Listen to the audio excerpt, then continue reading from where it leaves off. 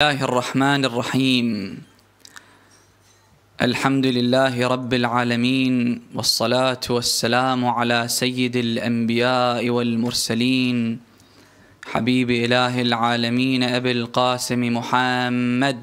اللهم صل على محمد وآل محمد وعلى أهل بيته الطيبين الطاهرين المعصومين المكرمين، لا سيما الإمام المبين والكهف الحصين وغياث المضطر المستكين، ولي نعمتنا وسيدنا ومولانا الحجة ابن الحسن، فداه أرواح العالمين.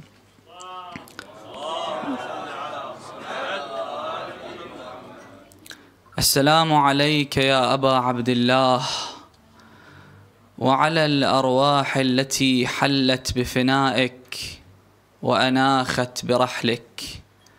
عليكم مني جميعا سلام الله أبدا ما بقيت، وبقي الليل والنهار، ولا جعله الله آخر العهد مني لزيارتكم. السلام على الحسين وعلى علي بن الحسين وعلى أولاد الحسين وعلى أصحاب الحسين جميعا، ورحمة الله وبركاته. قال الله العظيم في محكم كتابه الكريم: بسم الله الرحمن الرحيم، اتقوا الله فاتقوا الله ما استطعتم. So keep your duty to Allah as best as you can. Please recite aloud salawat.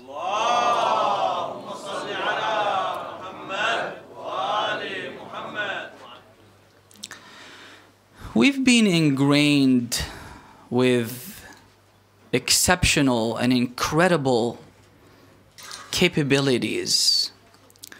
Whenever you hit a wall, you reach a dead end, you should know that you have the potential to reach new heights, but you just need to explore these capabilities. You need to believe. Once you believe, you're halfway there. Let me give you a few examples.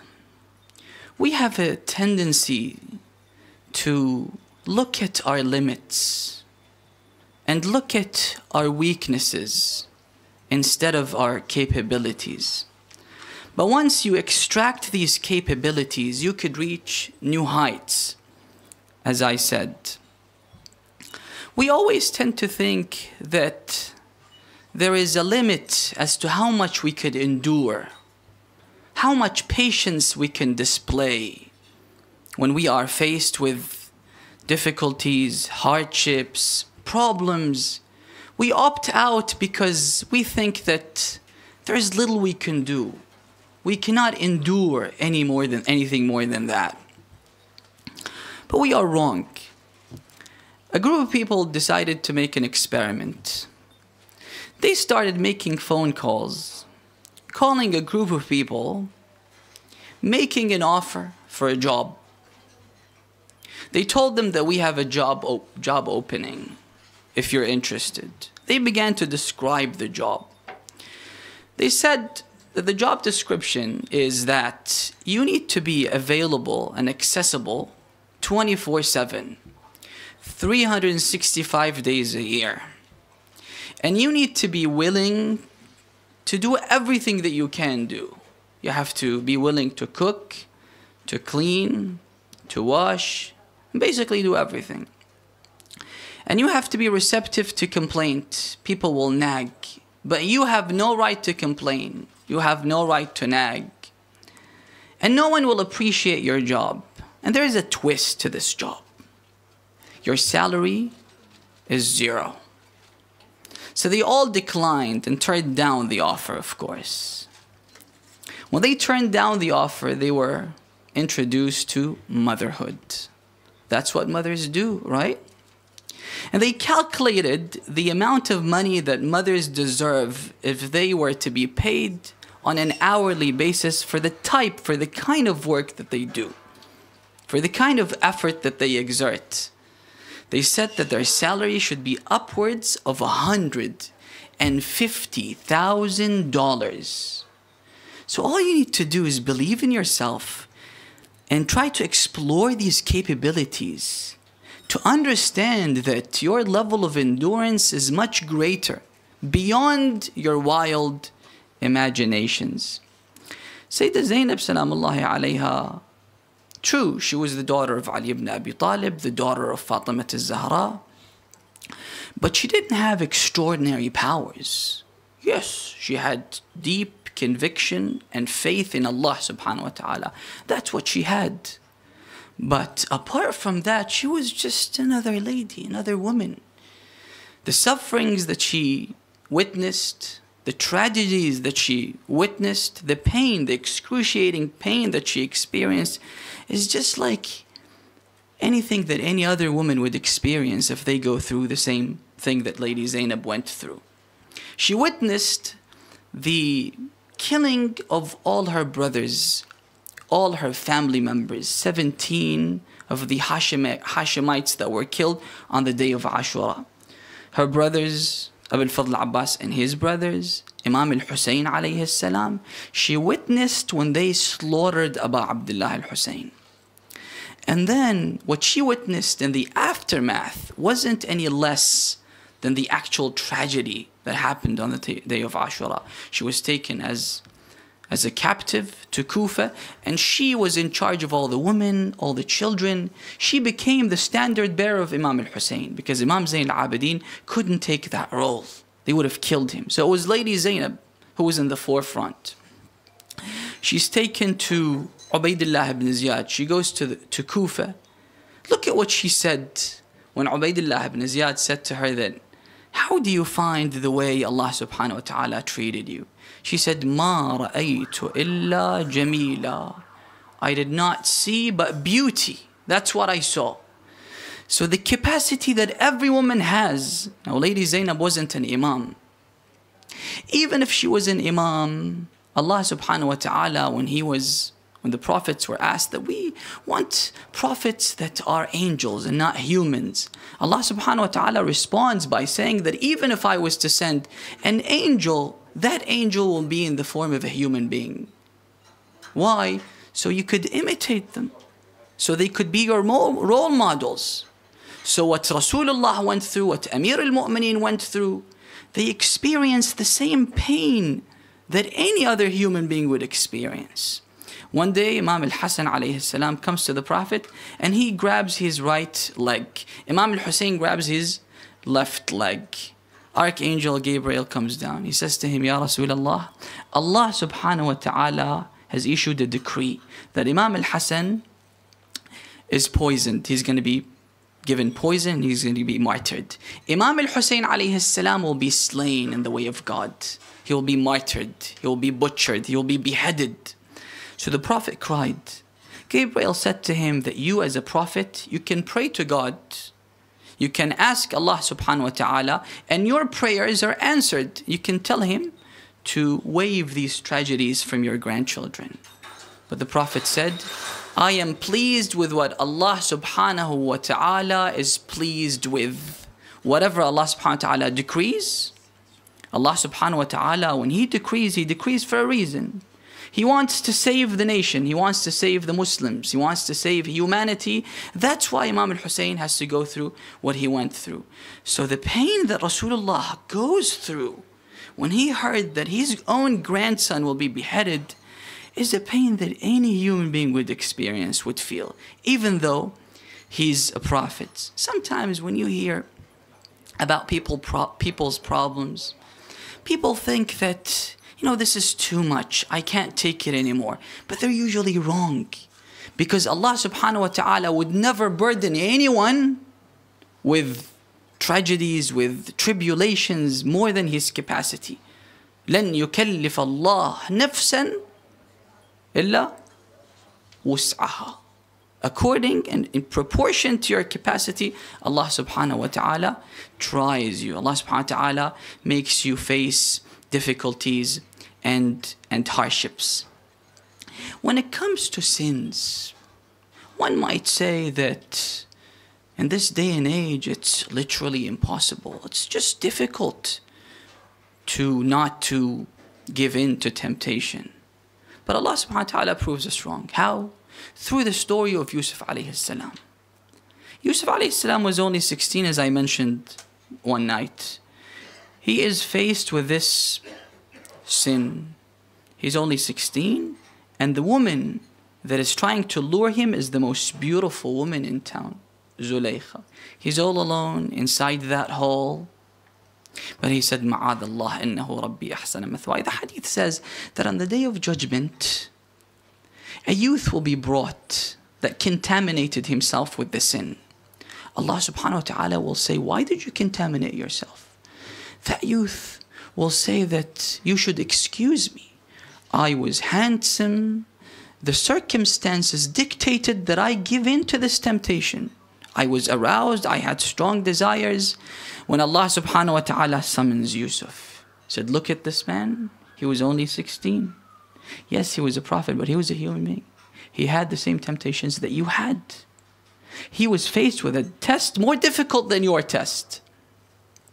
You lost, he won. You failed in that test, although you had the capability to win in that test. If a woman is contaminates herself with the sin, and she says, Ya Ilahi, I was beautiful, it was just difficult, too difficult. Allah subhanahu wa ta'ala will bring Maryam ibn Imran, who lived in a society that didn't have any principles and ideals. They were free to do whatever they wanted to do. Allah subhanahu wa ta'ala will speak to that woman, to that young lady. Were you more beautiful or Maryam? She would admit that Maryam is more beautiful than me. Her test was more difficult or your test? Your circumstances were more difficult or her circumstances? They would admit that her circumstances was much more difficult than my circumstances. Then why did you yield and submit to your desire while Maryam didn't? وَمَرْيَمَ ابْنَةَ عِمْرَانَ التي, Allah subhanahu wa ta'ala makes reference to her chastity in the Quran. أحصنت فرجها فنفخنا فيها من روحنا. The second example. When it comes to the ibadat, how much you can worship Allah subhanahu wa ta'ala. If you spend an hour worshiping God, you would think that, you've done the worship for the day. This is too much, 1 hour of worship. Imam Zayn al-Abidin, who was given the title of Zaynul Abidin, the best amongst all worshippers when it comes to worshiping God. Imam al-Baqir says one day he was going through the notes of Amir al-Mu'mineen, saying how much Amir al-Mu'mineen worshipped God. So he went through the notes of the Imam, then he threw the book. He said, وَمَنْ يَقْدِرُ عَلَىٰ عِبَادَةِ عَلِي. Who can imitate Ali ibn Abi Talib? Imam Ali alayhi salam was a leader of a nation. He was the chief judge. And he was accessible to all the people in his community. After sunrise, he would allow anyone that wants anything. People would come with questions. Beggars would come asking for money. He was usually surrounded by hundreds of people after salat, after tulu' al-shams, after sunrise. Chief judge, he led an army. He was in a state of war. He had 10 children or more. With all these responsibilities, the Imam dug wells. Most of the wells in Medina were dug by Amir al-Mu'mineen alayhi salam. Most of the palm trees were sown by Amir al-Mu'mineen alayhi salam. And despite all of that, كان يصلي في اليوم والليلة 1000 ركعة. He would offer to God 1000 rak'at in the 24-hour cycle. وَكَانُوا قَلِيلًا مِنَ اللَّيْلِ مَا يَهْجَعُونَ. He would spend the entire night praying. He would spend the day fasting to Allah subhanahu wa ta'ala. He only slept briefly during the day. وَكَانُوا قَلِيلًا مِنَ اللَّيْلِ مَا يَهْجَعُونَ. You might say that this is Amir al-Mu'mineen. Who can become like Amir al-Mu'mineen? Who can imitate Amir al-Mu'mineen? I had a teacher who passed away, rahmatullahi alayh. He used to sleep only 3 hours in the 24-hour cycle. And he used to say that I've lived double my life, twice my life. He died when he was 50, but the work that he did, the efforts that he exerted were equal to someone that lived 100 years. And he spent every waking moment either teaching or writing a hadith or teaching his students in the hawza. And he would sometimes, when he wanted to take a nap, he would sleep on a rough surface. Why? He says, because if I sleep on a mattress or on the bed, the comfort of the bed will make me sleep more. This is why I have to sleep on a rough surface so that I wake up and attend to my duties. Now, one might say that if you get enough sleep, at least 8 hours a day, this would boost your immune system. You get to live longer, right? You get to live longer, but the extra years that you're given, if you sleep 8 hours, if you get enough sleep every day, will be spent while you're asleep. So these people spared no effort in fulfilling their duties towards Allah subhanahu wa ta'ala. Or when it comes to your manners, you might say that, what can I do? When my parents, for example, are angry, when they say something and they hurt me, I have to respond. No, you don't. Allah subhanahu wa ta'ala has given you the ability to stay silent. Again, because of the verse, لَن يُكَلِّفَ اللَّهُ نَفْسًا إِلَّا وُسْعَهَا. You have the ability to stay silent and just smile. Even if they hurt you, even if they swear at you, even if they slander, you should still remain silent. Allah subhanahu wa ta'ala in the Quran says, اتَّقُوا اللَّهَ مَا اسْتَطَعْتُمْ. Do as best as you can when it comes to piety, when it comes to fearing Allah subhanahu wa ta'ala. This night is dedicated to whom? To Abu al-Fadl al-Abbas alayhi salam. An infallible imam would stand before his tomb and recite a ziyarah. One of the passages mentioned in the ziyarah is, I bear witness that you أعطيت غاية المجهود. You spared no effort. You exerted all the effort that you had to please Allah subhanahu wa ta'ala. And then the Imam says that Abu al-Fadl al-Abbas is special. He stands out. He doesn't only stand out generally, he stands out from amongst the companions of Imam al-Hussein alayhi salam. The cream of the crop, Abu al-Fadl al-Abbas stands out. And on the Day of Judgment, the position that he'll be occupying, all the martyrs on the Day of Judgment, that includes all the prophets, all the prominent figures in history, Hamza, Ja'far, they will all wish if they were in the position of Abu al-Fadl al-Abbas alayhi salam. أشهد أنك أعطيت غاية المجهود. And then the Imam says, وكان عمي العباس نافذ البصيرة. He had knowledge, he had insight. I usually say this about Abu al-Fadl al-Abbas. I say that if Abu al-Fadl al-Abbas was to come back to life again and see how great he's become in the eyes of all the masses, he's loved by tens of millions of people today, and then travels back in time to relive Ashura, Abu al-Fadl al-Abbas wouldn't be able to do more than what he already did on the day of Ashura. This is because of his basira, nafid al-basira. He was able to diagnose his duty, his responsibility. After the diagnosis, he spared no effort. He gave away everything. His eyes, his head, his 2 hands, and the blood of his heart for Allah subhanahu wa ta'ala and for the Imam of his time. وَكَانَ صَلْبَ الْإِيمَانِ. His faith was unshakable. The hadith says that a mu'min is stronger than a mountain. Why? فَإِنَّ الْجَبَلَ يُنْتَقَصُ مِنْهِ. A mountain, you could break the rocks, you could take from the soil of the mountain. وَلَكِنَّ الْمُؤْمِنِ لَا يُنْتَقَصُ مِنْ دِينِهِ. But a mu'min's iman is unshakable. No one can take from his faith, from his religion. See, this is how the order of our priorities should be.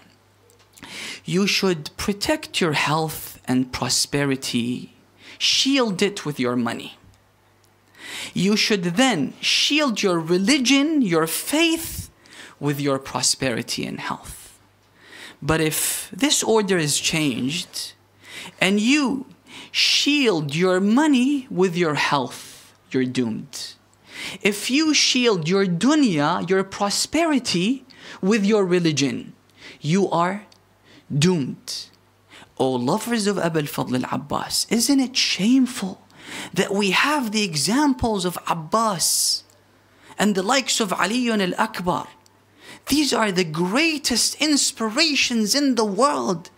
And yet, when it comes to our faith, we do things on the expense of our religion, on the expense of our faith.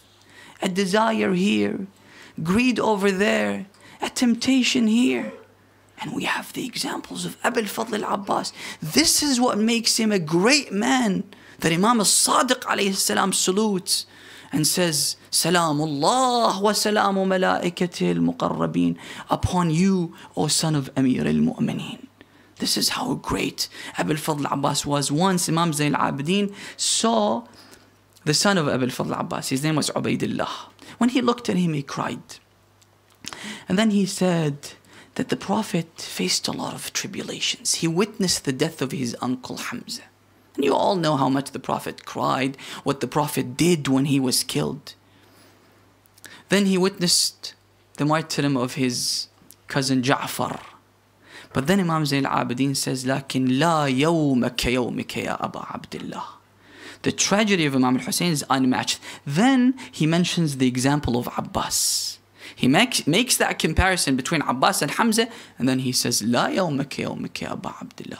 You can't compare Hamza and Ja'far to Abu al-Fadl al-Abbas. You can't compare their tragedies to the tragedy of Abu al-Fadl al-Abbas عليه السلام.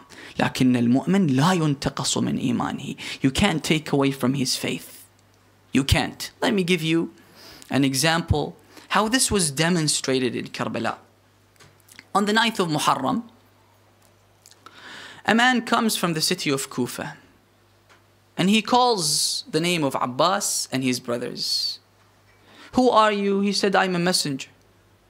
Who sent you? An uncle of Abu al-Fadl al-Abbas sent me. Abu al-Fadl al-Abbas goes. He has a letter. What's the content of the letter? His uncle says that I went and met with Ubaidullah ibn Ziyad, and I was able to procure an impunity for you and your brothers, to be exempt from punishment. All you need to do is leave the camp of Hussein and you will be exempt. You could live, just leave Hussein. What was Abbas's response? He said, أبلغ خالي السلام. Convey my salams to my uncle. And tell him, لا حاجة لنا بأمانكم. I don't need your impunity. أمان الله خير من أمان ابن سمية. God's impunity, God's protection, God's guarantees to me is superior to the impunity of the son of Sumayyah. Everyone knew who Sumayyah was. She was a wicked woman. خير من أمان ابن سمية. Umar ibn Sa'd was hesitant to fight against Imam al-Hussein. Why? Because he knew who Imam al-Hussein was. That's why he kept sending letters to Ubaidullah ibn Ziyad asking him to delay the war. Ubaidullah ibn Ziyad, who was the vicious tyrant that you know, he sent Shimr ibn al-Jawshan, who arrived on the day, on the 9th of Muharram, with 1,000 armed men. He comes, he meets with Umar ibn Sa'd with a letter from Ubaidullah. He says to him that I didn't send you to tell Hussein that I will protect you, you will not be killed. ما أرسلتك للحسين لتمنيه السلامة. You either do as you are told and kill Hussein, or you should give the standard to Shimr ibn al-Jawshan to fulfill his duty. Umar ibn Sa'd was very reluctant, but because he was greedy, because of his attachment to this dunya, He said, no, I'll do it. I'll do it. I'll kill Hussein. So Shimr ibn al-Jawshan then walks towards the battlefield. It was before the war. It was on the 9th of Muharram. And then he calls out, أين بنو أختنا? Where are the children of our sister? He meant al-Banin because he was a distant relative of al-Banin. He was from the same tribe that al-Banin belonged to. أين بنو أختنا? Imam al-Hussein was sitting with Abu al-Fadl Abbas and his brothers and his companions. So they didn't respond. Imam al-Hussein said, who is he? He sounds like Shimr. They said, yes, he's Shimr ibn al-Jawshan. The Imam said, respond to him, even though he's a wicked man. أجيبوه وإن كان فاسقا. So Abu al-Fadl Abbas gets up. He goes out of the tent. What? No salam, no nothing. What? Shimr says that I managed to secure an impunity. They were trying relentlessly to break off the brotherhood between Hussein and Abu al-Fadl Abbas. Because every prophet, our prophet, Musa, Isa alayhi salam, they all had someone standing beside them, supporting them. Musa had Harun, our prophet had Amir al-Mu'mineen alayhi salam, Hussein had Abbas. So they wanted to break the brotherhood between the two. He said that I managed to secure the impunity from Ubaydullah ibn Ziyad. With one condition, you submit to the rule of the Amir of Ubaydullah. Now, Abu al-Fadl Abbas could have said that let me consult my brothers, let me consult Hussein, let me think about it. But if you give no room to shaitan to come and enter inside your mind, if you're determined, shaitan won't be able to deceive you. But if you're in doubt, that's when shaitan can enter into your heart. What was Abbas's response? He immediately responded. He said, أَتُؤَمِّنُنَا وَابْنُ بِنْتِ رَسُولِ اللَّهِ لَا أَمَانَ لَهِ. You give us impunity while the child of Rasulullah has no impunity, has no protection. لَعَنَكَ اللَّهُ وَلَعَنَ أَمَانَكَ. May God curse you and your impunity. Shimr ibn al-Jawshan was enraged. He went back to his camp. Zuhair ibn al-Qayn said, Ya Abu al-Fadl, these words and this impunity, could these words shake you? He said, look, Ya Zuhair, when the war starts, you'll see wonders. You'll see wonders. Now, even though Abu al-Fadl Abbas never had the chance to fight, he went to bring water. But more than 70 books of maqtal, 70 different reporters, they're not Shias, the majority of them are not Shias. They all agree that the number of people that were guarding the Euphrates were from 4,000 to 6,000 people. No one says that they were less than this number. 4,000 to 6,000. When Abu al-Fadl Abbas alayhi salam went to bring water, فَكَشَفَهُمْ عَنِ الْمَشْرَعَةِ. They all ran away from Abbas. All the maqatil mention that. That was on the 9th of Muharram. On the eve of Ashura, a few hours later, while Abbas was guarding the tents,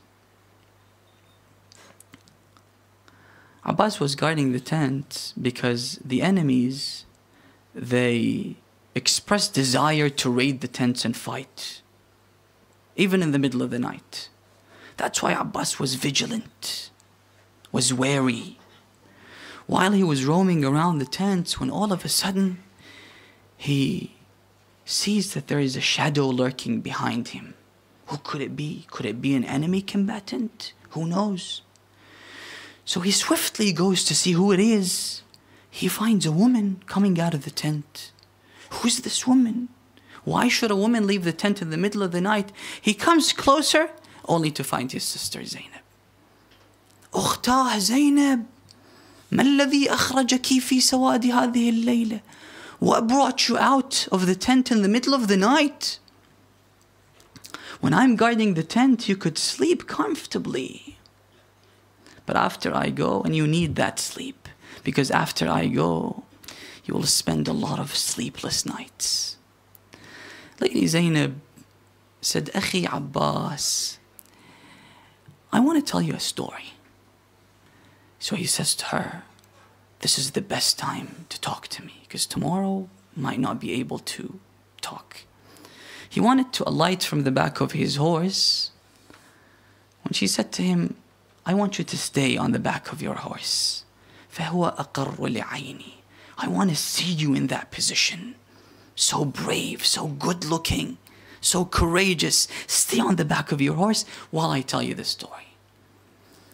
And then Sayyidah Zainab began telling him the story of the aftermath of the death of Fatima al-Zahra. She said, Akhi Abbas, when my mother Fatima al-Zahra passed away, our father Amir al-Mu'mineen was looking for a wife, but this wife had to have special qualities. So he came to his brother Aqil, who was a genealogist. He knew about the traits of the Arabs and the Arabian tribes. So he comes to his brother, he says to him, Akhi Aqil, I'm looking for a woman. I want to marry a woman with specific characteristics and qualities.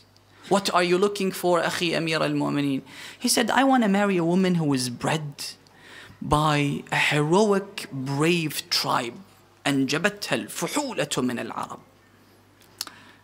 Aqil thought for a moment, then he said, then you're looking for Fatima al-Kilabiyya, al-Banin.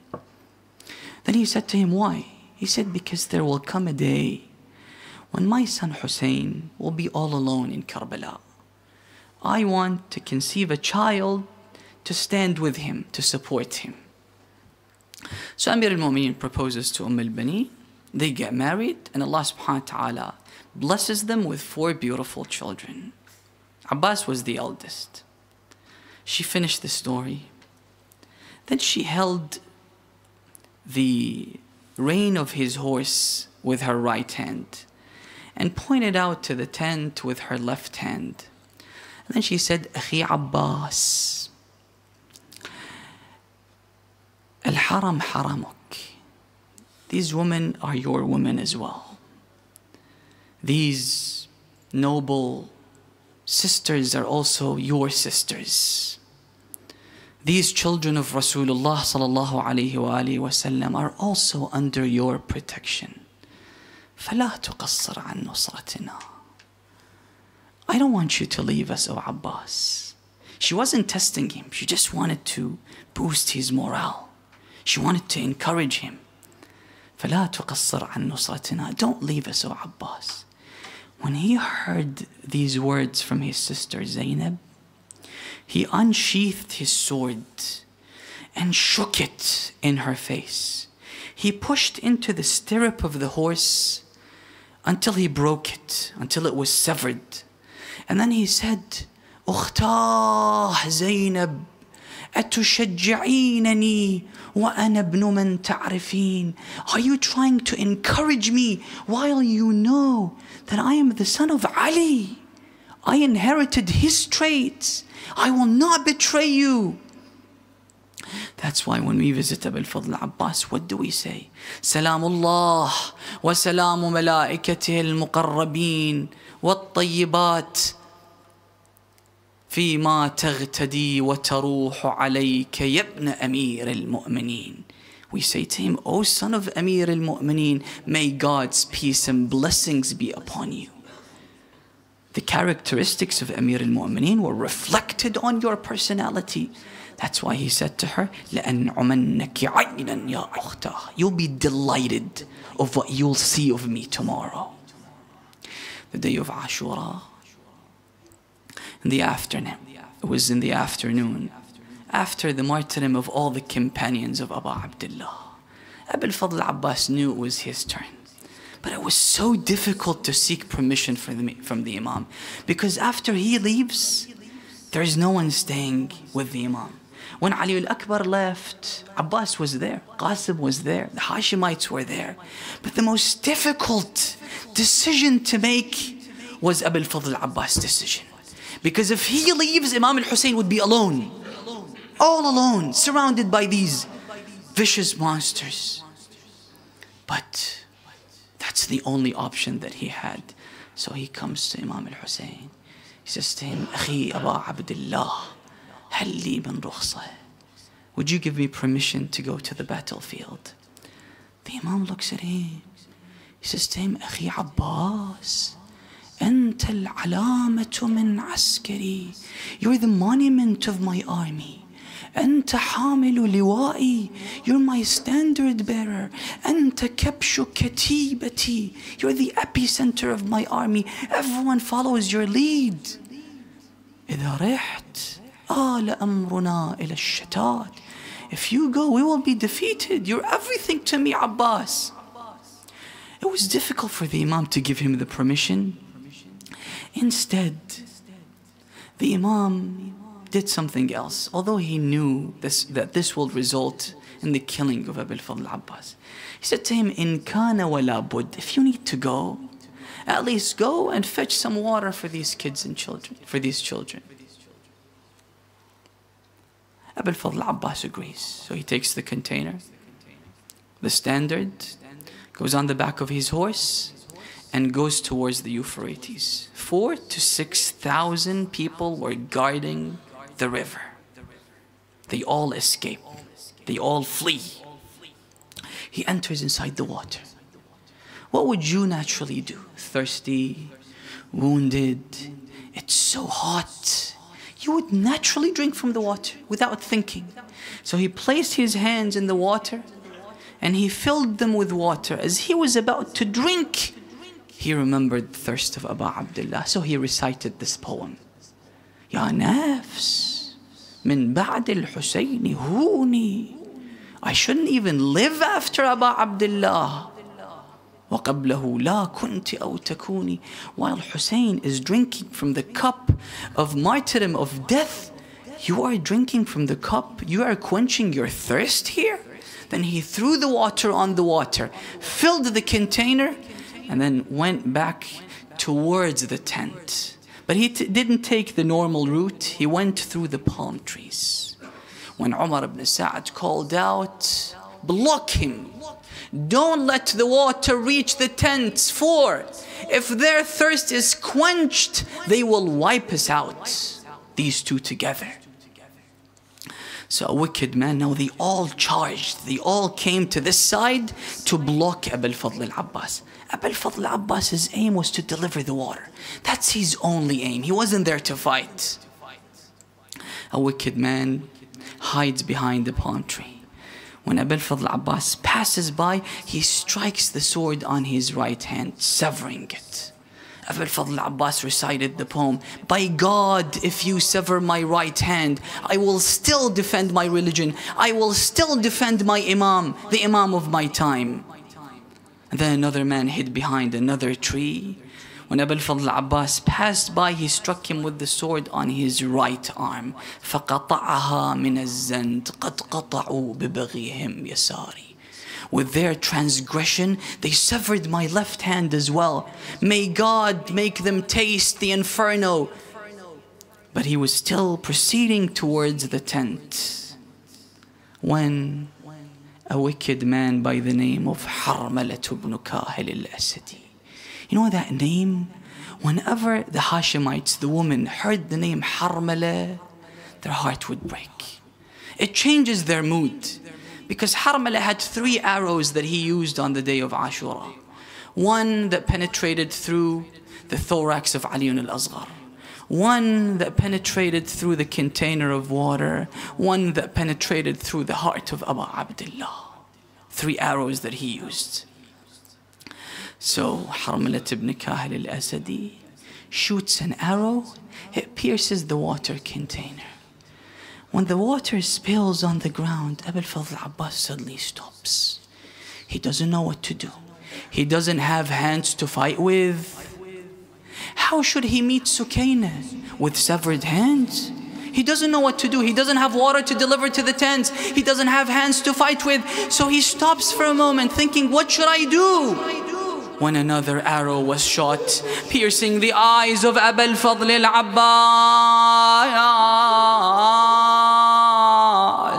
Abu al-Fadl al-Abbas used his severed hands to take out the arrow from his right eye. eye. When his helmet fell on the ground, a wicked man came from behind and struck him with an iron rod on his head. Historians tell us that his body had become like a hedgehog from the number of arrows that were piercing his armor. He fell on the ground calling out, "Akhi, adrik akhak." Oh Aba Abdullah, come to my rescue. Imam al-Hussein rides on the back of his horse, rushes towards Abu al-Fadl al-Abbas. Abu al-Fadl al-Abbas's eye is covered with blood. He couldn't see, but he felt someone coming close to him, approaching.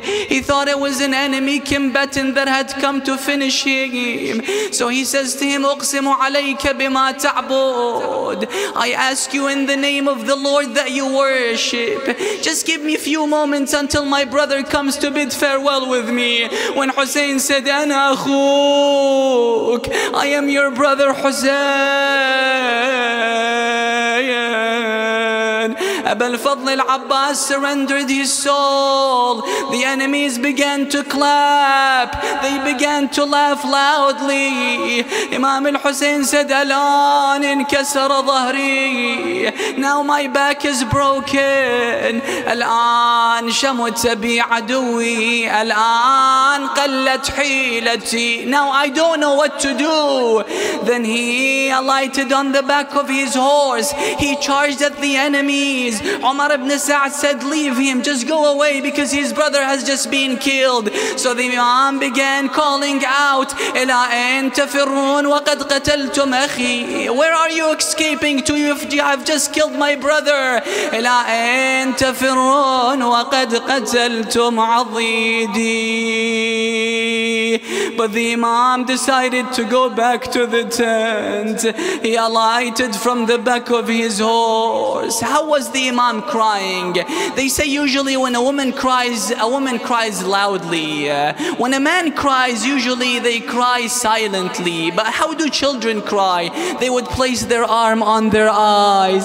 رَجَعَ يُكَفْكِفُ دُمُوعَهُ بِكُمِّهِ. He was wiping his tears with his arm. Lady Zainab couldn't ask Hussein, "What happened to Abbas? Why did you come alone?" So she sent Sukaina. "Sukaina, ask your father, what happened to my uncle?" She comes out, "Abba, هل لك علم بعمي العباس?" Do you know what happened to my uncle Abbas? The Imam doesn't respond to her. She goes to the tent of Abbas. He removes the pole of the tent.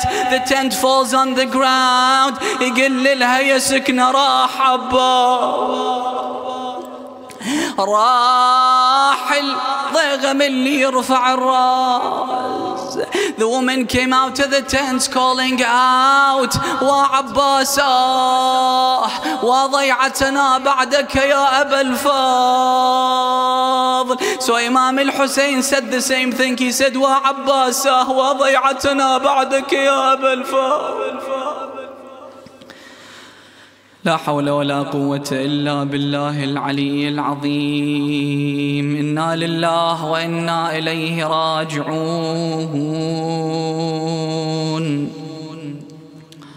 والعاقبة للمتقين.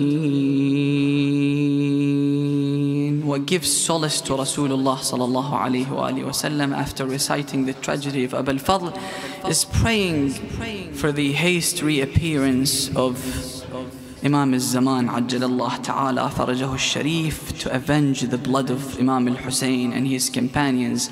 So please let's recite together. Stand up and recite. Bismillahir Rahmanir Rahim. اللهم كن لوليك الحجة ابن الحسن صلواتك